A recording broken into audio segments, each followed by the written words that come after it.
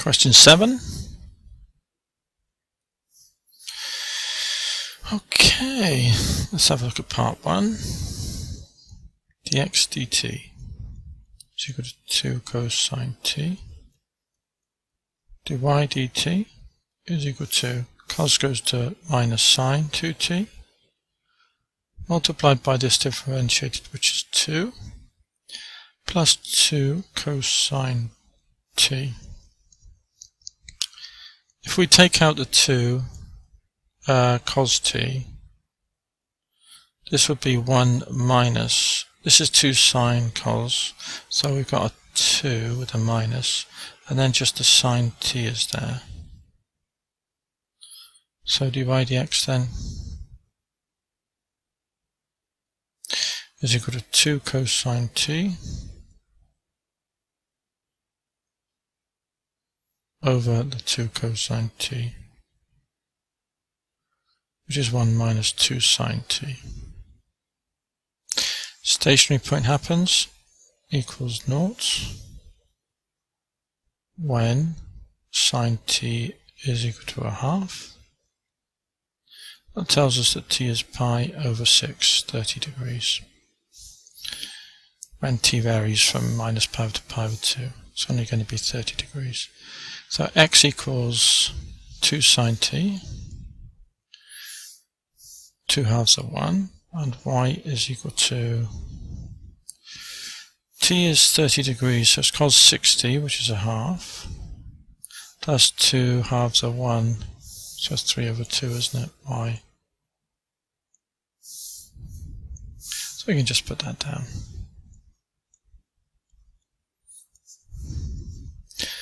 Okay, that was part 1. Cartesian equation part 2.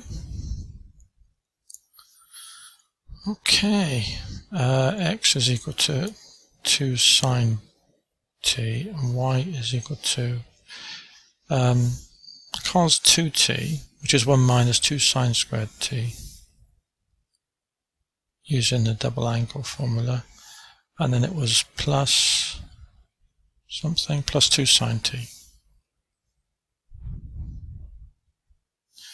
So y equals 1 minus 2 sine squared is x over 2 squared plus 2 lots of x over 2. 1 plus x minus x squared over 2. Okay, there's the Cartesian equation. What's the range of x? Well, I've got it here from working it out before, so let's just check that. So as t goes from minus pi over 2 to pi over 2,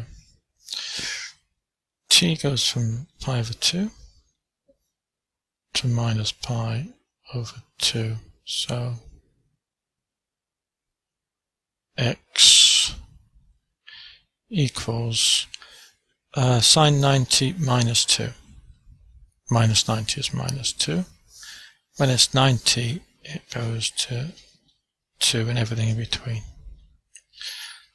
So there's the range of x values as t varies between minus 90 and 90. Sketch. Now I'm going to do a quick sketch with a digital pen as best I can. See what we've got. It's a quadratic curve between minus 2 and 2. X, y, origin. We've got y equals 1 plus x minus x squared over 2. Let's have a look at that then.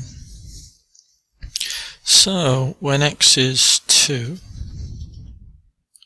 and minus 2 is where we're drawing it from. When x is 0, y is 1. It's a negative curve, so it's an n-shaped curve. Okay, at 2 we've got 1 plus 3 minus 2, isn't it? Because that's 2 squared, it's 2. It's 2. Hang on. Is that the right curve? Let's just have a look at it again. Yeah, I think that looks okay. Y is equal to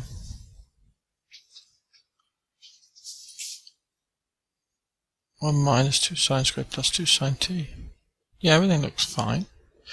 So when x is 2, we got 1 plus 2. Here we go, that's better. 1 plus 2 is 3, minus 2 equals 1.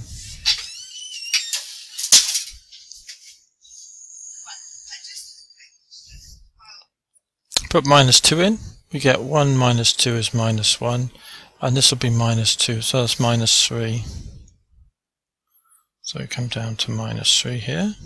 There's symmetry in the curve, so this must be the highest value here. So it's going to come up like a quadratic, and then just go down to here. Oops, apologies for the poor quality of the drawing. That's the quadratic. Y equals 1 plus x minus x squared over 2.